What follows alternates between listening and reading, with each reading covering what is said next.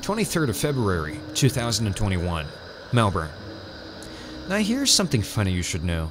Melburnians are slow walkers and they never ever take the stairs next to the escalators. I got off the train and darted up to the upper platforms with the stairs and headed out of the station. A few minutes later, Jaidyn arrived and he said he had just had a coffee before he came out. I said I hadn't had a single shot of coffee yet, and he looked at me like I was deranged. We walked the streets and eventually ended up at a French cafe.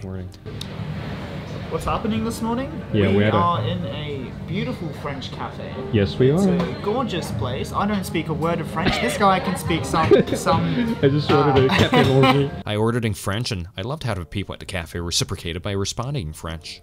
I taught Jaidyn "je voudrais" in French and prompted him to order in French too. The waitress came over and Jaidyn pointed at the menu and said "je voudrais" and paused with a big smile. After standing still for a bit, the waitress said, "What would you like again?" in English. We exited the cafe and decided to wander around. Eventually, we ended up in an alleyway and Jaidyn decided to paste one of his poems there. Right before he did it, a guy rode a bike past us in a narrow alleyway, which scared us both. Welcome to Melbourne. You've been working real hard. Yeah. This was right before bed. I was thinking about singing for some reason. And I can't sing, so this is a... Oops. Another bike. Ooh. What goes around comes around. It's all about where do I put my scissors and where do I put my tape. Do you need a hand? No.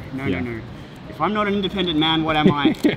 He finished his job and we went back into the streets. A few streets down, we found a lovely letter writing shop. The notebooks in there were ridiculously expensive, so we browsed around and didn't exactly buy anything.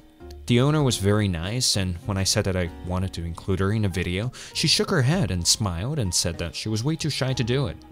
You know, maybe it's a generational thing, she said. Or maybe it's cultural, I said. People in the States love jumping in front of cameras. How great was that store? That was a great store. Yeah. I was like, if I win the lottery, as I've been saying a million times today, then I'll go there. We exited the letter writing shop, and at a roads junction, Jaidyn stopped me. Hang on, do you see that girl with the orange hair across the street? Huh? It took me a second to come to my senses. We crossed the street and approached the girl, and Jaidyn said, "No way!" And the girl turned around and said the same thing, but louder. Her name was Molly, and she was Jaidyn's friend. You know, my apartment's just like a few streets down from here. You guys want to come up and chill? Well, I thought I saw a friend, and it turns out I did see a friend, and we're now The friend is right here. We're now in their new apartment. Oh, hell yeah. Look at this shit. What the hell? Great. This is you. I want to move into an apartment. Yeah. Should move in with me. You probably shouldn't, you know. We probably tear each other to pieces after a week. Yeah, we will. Yeah. So we tagged along and ended up in an apartment on the 34th floor. The height made me want to vomit, and we stayed around for a bit. After that, we took the elevator down and went to a little pub for a few drinks. The sun was setting, and when we were nice and tipsy, we went under a bridge and watched the streets darken. What? What? There's another one.